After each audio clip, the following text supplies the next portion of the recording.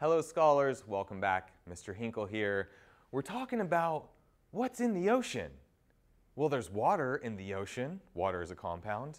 There's salt in the ocean, dissolved solids. And there's gases in the ocean. We're trying to understand chemical oceanography and looking at the chemistry. So let's talk about it.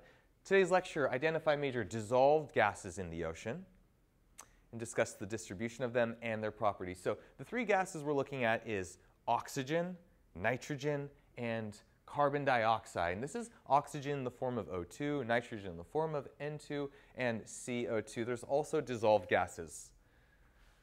These gases are crucial for marine ecosystems because they are part of biogeochemical cycles, which is a wildly cool concept. Bio means life. Geo means earth. Chemical we see here in the form of gases and cycles. So biogeochemical cycles are how certain compounds move through the earth. From the air to the oceans to the life to the rocks, what are the pathways? And all ecosystems rely on biogeochemical cycles. Oxygen is a big one. You got a couple fish, blub, blub, blub, blub, blub, blub, blub, breathing oxygen. Fish in the ocean breathing oxygen. So oxygen is vital for marine organisms that breathe oxygen. Oxygen supports aerobic respiration, and we get dissolved oxygen in the water column by marine plants, algae, phytoplankton, and also through the animals that are living there. Okay, let's write key. What are we doing here? Dissolved gases. And I know it's on the board, but I think, or it's on the lecture, but I think when it makes its way onto the board, it's like, oh, this is important. This is something to know. So one of our big gases is oxygen. Oxygen is highest at the surface, which means that there is a vertical variation of oxygen in the water column. And this makes sense because at the surface, we have the air-sea connection. Oxygen from the atmosphere dissolves into the ocean, and then it's also produced by phytoplankton through photosynthesis. Dissolved oxygen declines with depth to a minimum right around 1,000 meters. This is also where light can no longer penetrate. There's no more photosynthesis. Photosynthesis occurs in about the upper 200 meters. Can occur where there's light down to about 1,000 meters, 1 kilometer. So we call this the ocean minimum layer. And we also see interesting variability between the Pacific Ocean and the Atlantic Ocean, having to do everything with thermohaline circulation and the connection of the Atlantic forming deep water formation in the North Atlantic from these polar regions. So maybe a little bit of another discussion, but oxygen varies vertically and by ocean. Pretty cool. Let's keep going. So if oxygen is wildly important for life, a lack of oxygen means that marine life is harmed, and we see this. Fish can live in areas that have high dissolved oxygen. Less oxygen, less fish. When there's low oxygen, we call it hypoxic, and when conditions mean no oxygen, it's anoxic conditions, and that leads to what are called dead zones. Currently, Earth is experiencing over 400 dead zones. They're usually located in coastal areas because the process of creating a dead zone is eutrophication, where you have the artificial stimulation of algae, causing algae blooms, from fertilizers that originate on land and make their way to the ocean. Not the only way it can happen, but it is a big way that this is happening.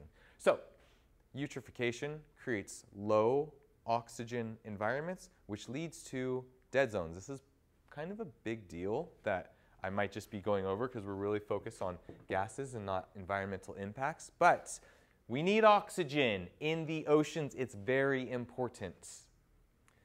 Carbon dioxide, utilized by primary producers. These are marine phytoplankton that breathe in carbon dioxide and breathe out oxygen, responsible for about 50% of the Earth's atmospheric oxygen.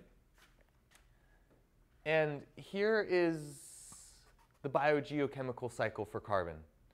The atmosphere, into land, into the ocean, back into the atmosphere. It's in trees, it's in plants and vegetation. It's altered because of human impacts, which is really what's creating the climate crisis that we're experiencing. So here in particular for oceans, right, let's not get too environmental.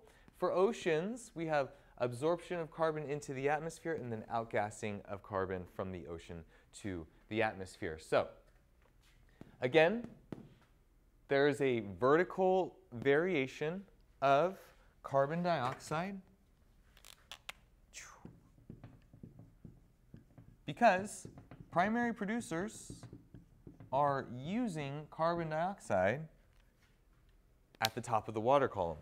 Remember, this is where photosynthesis occurs.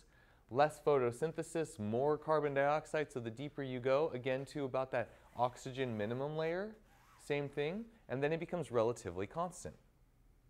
We have a difference in Pacific versus Atlantic once again. So the Pacific is about twice the size of the Atlantic. It's the biggest ocean on our Earth. And while oceans have generally similar characteristics, there are slight differences. And in the case of dissolved gases, we do see these differences between the Pacific and the Atlantic. When carbon dioxide is absorbed into the ocean, it mixes with water. There is a chemical reaction that creates carbonic acid that leads to a series of chemical reactions that create bicarbonate and carbonate, leaving hydroxide or hydrogen ions, H+, here. Now, this is important, as we'll see in my discussion of ocean acidification.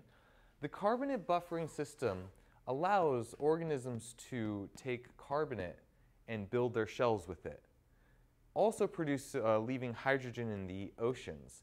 Now, when you have too much hydrogen in the oceans, it makes conditions acidic and it thereby disrupts marine ecosystems. Again, check out ocean acidification, but just note, this is a natural process that is necessary for healthy marine ecosystems. Nitrogen, dun, da, da, da, dun, da, da, da. This is our last of the big three. What is air? Anybody know? Air is mostly nitrogen.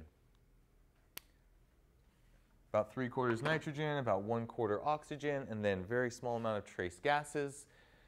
Well, nitrogen, it's the most abundant gas, right? Nitrogen dissolves into the surface, and then there are bacteria in the ocean that actually take that nitrogen and another series of chemical reactions which fix the atmospheric nitrogen into available types that is necessary for photosynthesis, for primary productivity. Primary productivity needs two things: sunlight and nutrients. And the nutrients are in the forms of nitrate and nitrite, and it's part of this series of reactions that occurs when atmospheric nitrogen enters the ocean and that nitrogen becomes available for phytoplankton to reproduce, base of the food web in marine ecosystems. Through this, there's a whole process where the N2 can be converted back into where the used, let me restate. Through this chemical reaction, the nutrients can be utilized and then used by denitrifiers, another group of bacteria that convert the used nutrients back into available N2 so that the process can happen all over again. So nitrogen, wildly important, a necessary nutrient that's available and offered into the marine environment through atmospheric nitrogen. Shout outs, there's methane in the ocean, there's nitrous oxide in the ocean. They're in much smaller proportions, but methane has carbon. It's important in the global carbon cycle. Nitrous oxide can contribute to the greenhouse effect and disrupts the nitrogen cycle. So smaller amounts available. This is by no means the exhaustive list, but these are the big three important dissolved gases. So the ocean contains a lot of things: fish, sharks, water, salt, and dissolved gases. And understanding the distribution of these dissolved gases is crucial to understand how oceans circulate, how marine ecosystems exist, to understand global biogeochemical cycles, and understanding the chemistry of our oceans. So thank you so much, and I will see you again.